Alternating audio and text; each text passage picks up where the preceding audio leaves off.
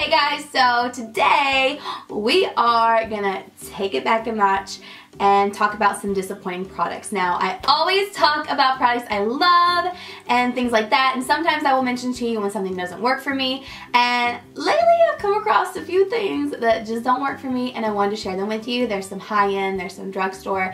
I don't have a ton, but these are just products that are at the top of my head that I just don't like, that didn't work for me. Now, quickly, I want to say, just because I don't like something a company came out with doesn't mean I don't like the entire company. I like a lot of these brands, but this just didn't work for me. And I want you guys to keep in mind, I have oily skin, very oily. I have rosacea, and I have high tan expectations. I really hope you guys enjoyed this video. If you do like these kinds of videos, give it a thumbs up. I haven't done it in years, and I'm talking years, like probably 3 years, because sometimes when you make these videos, people get really upset in the comments.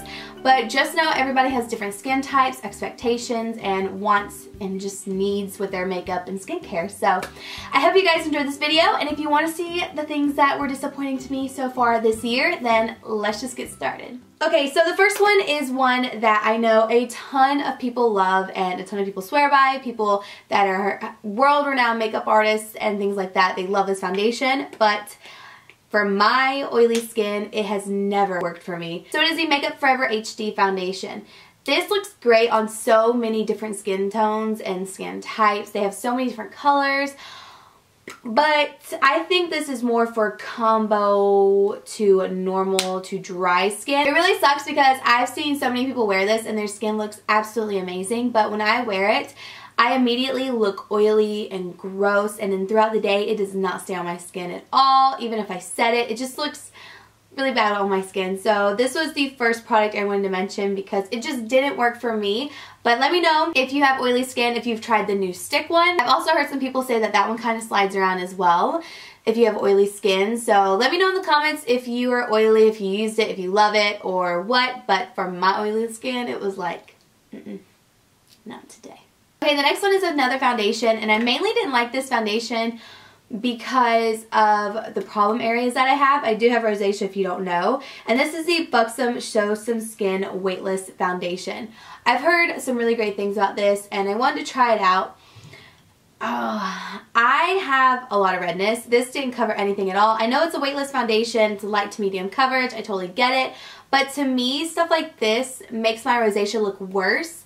It's like you tried to cover it up, but it's still showing through, and it just looks really uneven and messy. Again, I'm just really picky about foundations, and I do like some medium coverage foundations. Like the one I'm wearing right now is the L'Oreal Lumi Cushion, and I really like it. Even with the concealer on top, I think it looks great. But oh, this one just did not look good on top of my rosacea, and I just, ooh. I do love Buxom, but this is just one that I'm gonna have to pass on. I'm always nervous about putting out videos like this because even companies like don't like it. Like they get mad. And it's just like, I'm sorry bro, I didn't like your product.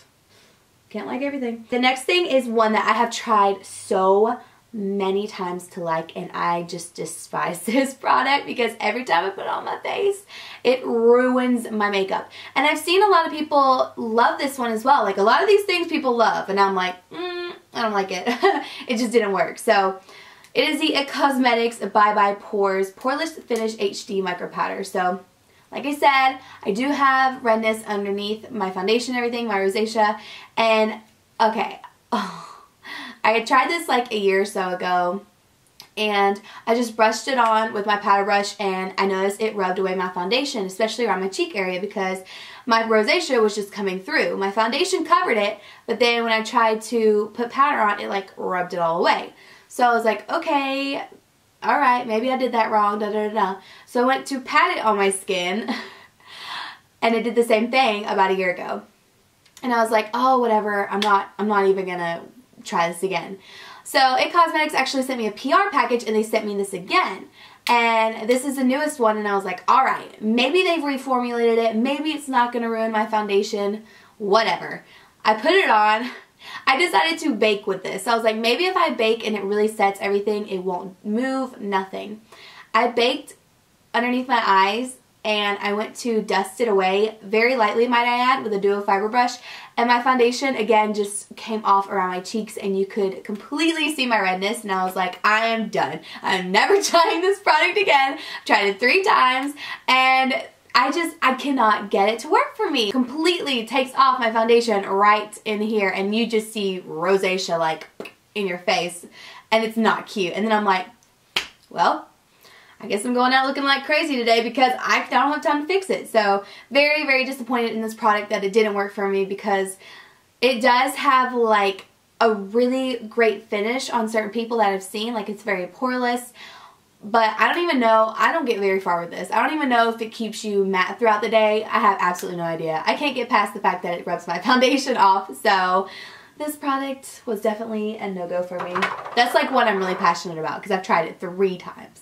3 times. Okay, so that was some high-end stuff. I do have one more high-end product to share with you, but I want to share some drugstore makeup products first.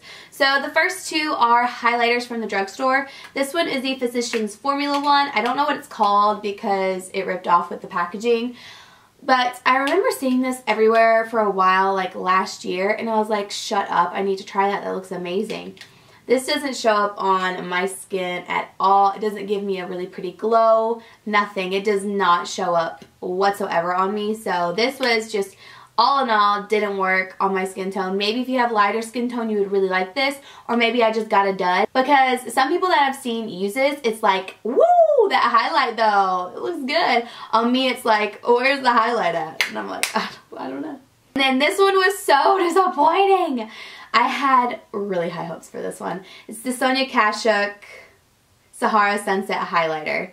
And it came in a package like this. I don't know if it was limited edition or what. But y'all, they had it open like this in the package and you could see all the colors and I was like, yes! I found a new drugstore highlighter that is going to be amazing. I swatched it and I was like, yes, this is everything. I'm so excited. I put it on my face and I got nothing. I got absolutely nothing out of it. I've tried the different, like look at how gorgeous that looks when you swatch it.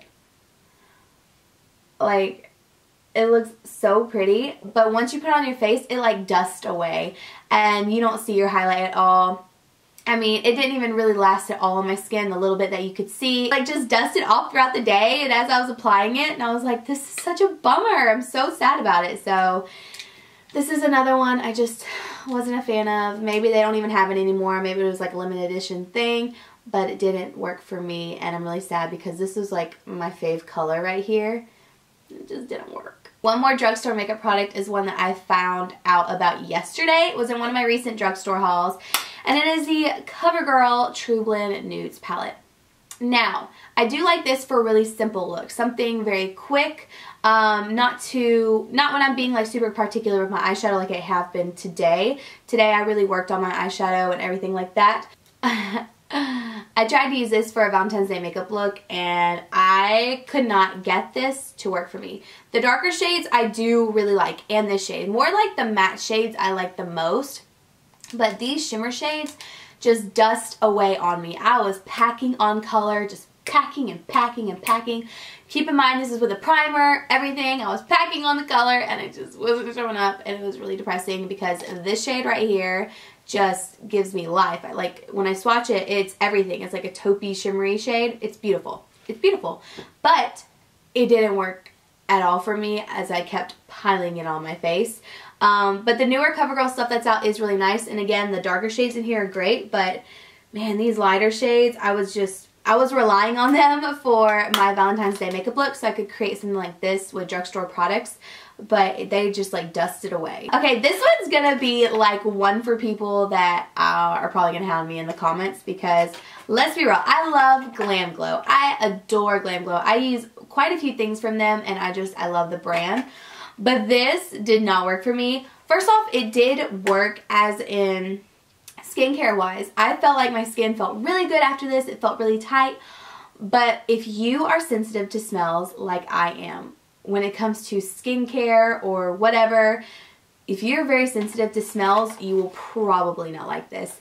This reminds me of something when I was younger and like I think I threw up gummy bears or something. This is what that smells like. Some people say it smells like pina coladas, and I agree it does smell like pina coladas, but it smells like a fake smell of pina coladas. You know what I mean? Like you could tell it's not the right smell. But I was on Snapchat when I tried this out, and a lot of you saw my reaction, and it was such a cool mask. I mean, the kind of like silver Tin Man thing was really cool, and it felt really great when I was peeling it off, and afterwards when I moisturized and everything, my skin felt great, but I could not get past the smell. So this was really disappointing for me. I know a lot of people do love this mask because it is really great. If you like the smell, I think you'll like it. It's just very intense. It's a very intense smell, and with it being right underneath my nose, I felt really, really nauseous. That's how sensitive I can be with smells. I'm very, very picky about skincare products, and I'm just so sad this didn't work for me. If it had this smell but less like in your face, less intense, I would probably like it, but the moment I opened this, I was like, oh my god, I'm gonna hate it. And then my last disappointing product is what I'm wearing right now. And if you're wondering why my damn neck is so tan and so bronze, it's because of this guy. Now this isn't disappointing because it didn't deliver color. This delivered hella color. Like, look at this color. I'm not this color at all. This is not me. I had to use one of the darkest foundations that I have, which is the C5.5 from L'Oreal NUME. If you see this in person, you know this is dark. And I had to use that today, and hopefully my tutorial turned out okay. This is the L'Oreal New Sublime Summer Express Wash Off Body Makeup Lotion in medium. It's a summer glow and instant all day hydration. I expected this to be like a lotion with a hint of like glowiness in it, like maybe even a little bit of glitter, maybe a hint of color, nothing really intense. No, that is not this product. This product is body makeup. It's like the Sally Hansen stuff, which is what I did not expect it to be. This is just like the Sally Hansen, what is it, airbrush leg stuff. Oh, I just wanted this to give me a glow. I didn't want like a self-tan. I'm already self-tan, which is why this is looking a little crazy. But it is a really intense, you know what? F it. I'm just going to show you guys right now how dark this is. So you see it right there. Watch this. I mean, it is dark, y'all. It is so dark that I was scared to death when I put this on my chest and neck. I was like, oh my god, I have to film. This is going to be tragic. When I first put it on, I was like, oh, it's fine. It'll like buff out. No, it does not buff out. It is basically this color. I wonder what the lighter shade looks like, if it's a little bit better. But oh my gosh, look at that. Oh, it's supposed to be water resistant, sweat resistant, and transfer resistant, and transfer is incorrect because I'm wearing a white shirt right now. It's supposed to be transfer resistant, but as you can see, it is not transfer resistant. It is all over my white shirt. And I waited quite a while before I put this shirt on, so the main reason why this was disappointing was because like I was going straight from putting this on to filming. If I would have known it was going to give me so much color, I would have like just put on regular lotion. I would definitely only recommend this if you wanted a like instant self tan, not if you want to glow, because they tricked me with this glow stuff. Instant summer glow that stays put all day, streak free, which I don't agree with as well. I don't agree with the streak free part. If you're applying it with your fingers, I don't think it's streak free. I think it is a little bit streaky. That's why I wore this, because up here, like you can see my finger marks and stuff, and I've applied self tanner for years, so I would recommend like a mitt to apply this with if you want it completely streak free. And it says all day hydration for flawless, smooth feeling skin. My skin does feel really smooth, I will say that. So those are all my disappointing products so far in 2016. I hope you guys enjoyed this video. I hope you found it somewhat helpful. I hope you're not mad at me because I don't like these products. Thank you so much for watching, and I will see you all in my next one. Bye. Okay, so we're finally done with lunch, dinner. It took forever. The store is nothing but Christmas. The service was kind of horrible, but now we're in this like Christmas store. It's so cute. We want to start getting ornaments.